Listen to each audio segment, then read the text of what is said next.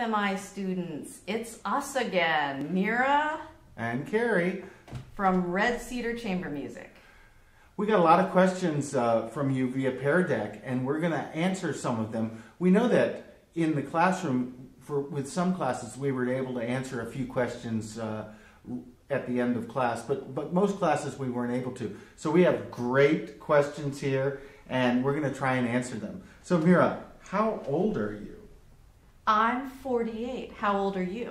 I'm 53. And so how old were you when you started playing the cello? So I started playing later than a lot of people. I was 13 when I started to play. So I've been playing for 40 years. What about you? I was 7 when I started playing the violin, and I'm 48, so I've been playing for 41 years. Jeez. So wait, have you been? I've been playing longer than you. You've been playing longer than me. All right. What else did students want to know? Oh, how long have we been playing together? So one thing that we should make sure that you understand is that we're a married couple, and we've been married for 18 years, and we have 2 children, ages 18 and 16, and we also have 2 cats who are roaming around here, so if the camera suddenly topples over, you'll know why. Yeah, our cats are Serena and Frankie. Frankie looked at us. Oh, he heard his name. And Serena's, yeah, okay. So anyway. Why is your name Red Cedar Chamber Music? Well, Red Cedar is actually the original name of the Cedar River that runs through Cedar Rapids. And the Red Cedar River was named the Red Cedar River because of the red cedar trees that lined it. So when the founding directors of Red Cedar Chamber Music founded Red Cedar in Marion, Iowa, they were looking for a name that represented the area and came up with Red Cedar. Okay, someone wanted to know how old are our instruments? Oh, that's a great question. How old's your violin? My violin, I'll tell you when it was made, and I'll let you do the math. All right. It was made in 1735. So that is pretty close to 300 years old. Yeah, almost 300 years old. It's an antique. Like 287. Yeah. So, and I actually play 2 cellos, and one of them is a real baby. It's only 100 years old. It was made in 1922. That seems crazy, 100 years old. My other instrument, the maker, we don't know exactly how old it is, but the maker died in 1622. So it's at least 400 years old. So next year, in 2022, one of my instruments is going to turn 400 and the other's going to turn 100. But, you know, it's really important to know that there are a lot of instruments, and there are people making instruments today that are really great instruments. So an instrument doesn't have to be old to be really good. And also, it doesn't have to be old to be, just because it's old doesn't mean it's always really super valuable. Okay, next question. Where is the studio where you perform? So didn't we already answer this one? Well, let's answer it again if we did. Okay. No, I don't think we did. We're in this studio right here is our home in Iowa City. And we're actually in the same room. This is our living room. We were sitting in a different place when we visited your classroom last week. But this house, we live in an old Victorian house in downtown Iowa City, and it has become the home office and the home base for Red Cedar Chamber Music. We travel around playing a lot of different places, but ever since the pandemic started, we've been performing from here for a virtual audience. And someone asks, do you get nervous when you perform in front of people? Well, sometimes I get nervous when I perform in front of people. I actually also conduct, and it's really more likely that I will get nervous when I'm conducting an orchestra or before I conduct an orchestra than when I play the cello. And I'm not sure why that is. And it never used to happen to me when I was younger, but for about the last 10 years, I've started to get a little nervous. In fact, I was a little nervous for a couple of our classes last week.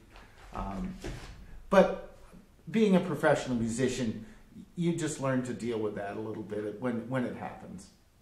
Yeah, I occasionally get nervous now, but I will say when I was younger and I was more concerned about messing up, I got more nervous. Now that I'm older, I'm more excited about sharing music with people and feeling that they're there to share it with me rather than to judge me or criticize me. So I get a lot less nervous now that I'm older. So we got another question. How many videos do you have posted to YouTube? Red Cedar Chamber Music began posting their concert videos on YouTube in 2014, so just less than 10 years ago. And we have over 200 videos on YouTube. Our YouTube channel is Red Cedar Chamber Music, all one word. And you can look it up and see almost everything we've done in the last 10 years. Okay, and one last question, Carey. Do you like the drums? I do like the drums. I love the drums, in fact, and I love coming to your classroom and seeing all the drums that you guys have to play. I can think you're really lucky, and here's one of my drums that I like to play, and I'll demonstrate a little tumbao, which is a basic pattern for drumming along with Latin beats.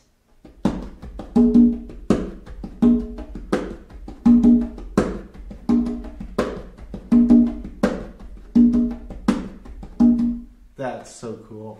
So another question that we had that you asked was is all the music that you play from the 1800s? And actually, you know, this is a perfect example of world music from all around the world that is maybe folk music and has become part of our musical culture. I don't think that people should think of classical music as one thing. I think people should think of classical music as music in all styles.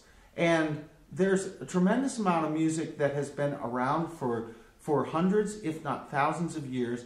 And lots of times what we call that is folk music.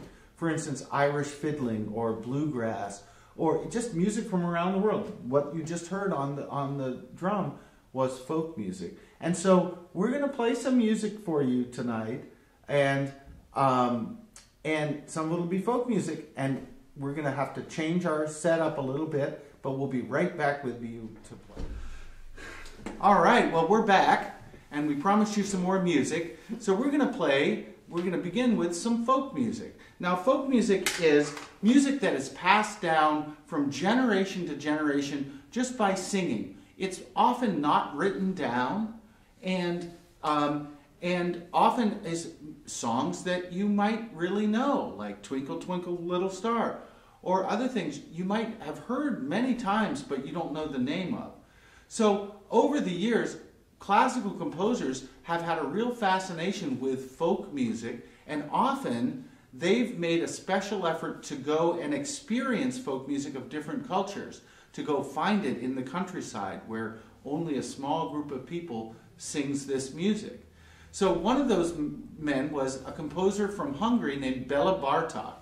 And he and his friends, when the very first recording instrument was developed, it was a device which allowed you to record music on a wax cylinder.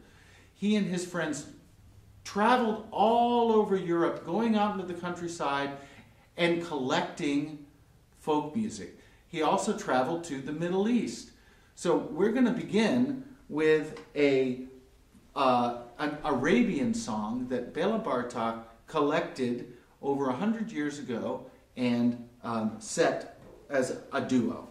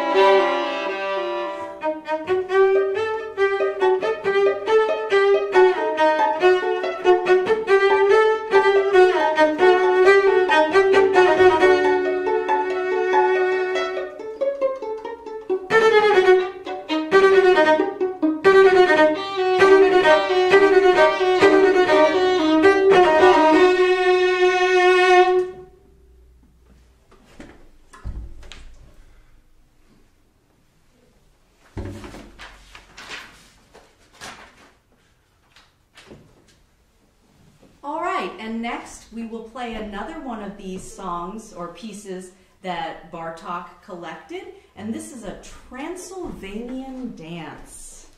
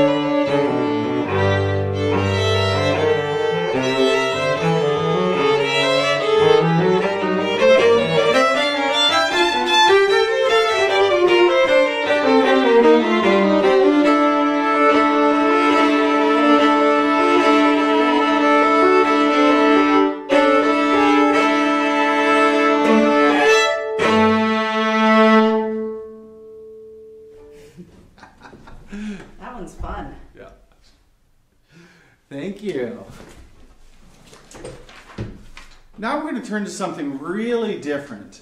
And in America, there's a lot of music from the eastern part of the country in Appalachia that is folk music. Bluegrass came out of it, but there are a lot of old, wonderful folk songs, and many of them were brought over from England and Ireland to this country and then became American folk music. This is one that is really famous in America, but it's actually an Irish traditional song, and it's called "The Star of the County Down." And one thing you can listen for and watch for in this is at the beginning of the piece, Carey has the melody and I have the accompaniment, and not only do I have the accompaniment, but I'm doing pizzicato.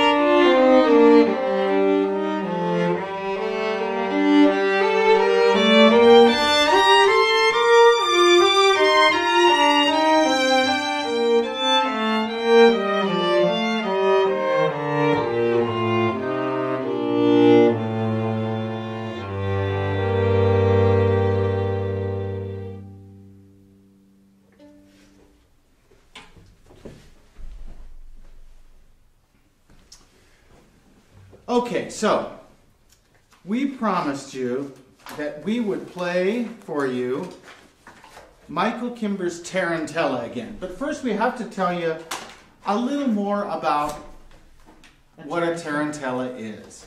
So I think the first thing to say is that the folk music that you just heard was hundreds and hundreds of years old.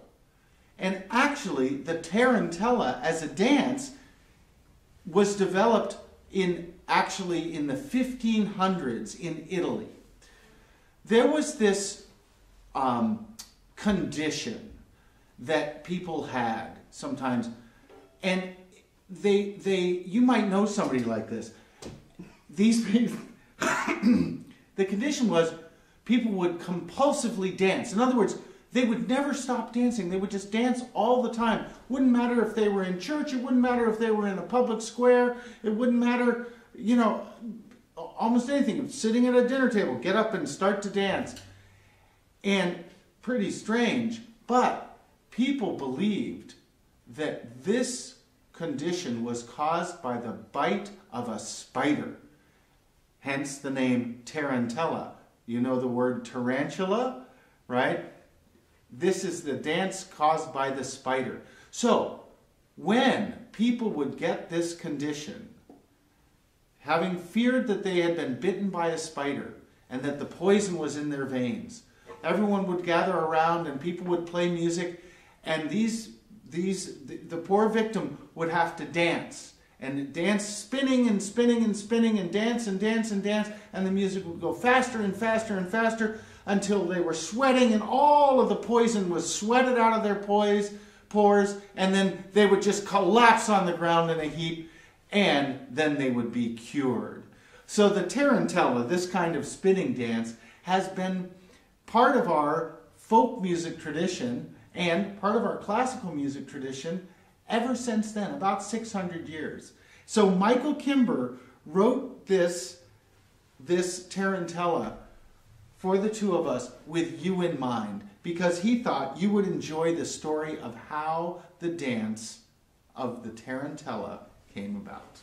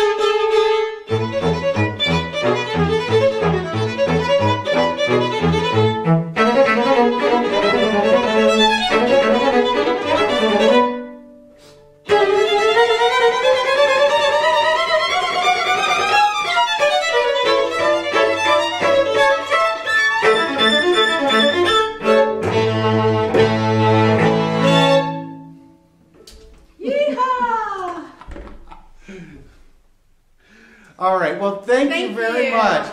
We are going to have one more segment for you, which you'll see later in the week, and we can't wait to share that with you. Thanks a lot. Bye.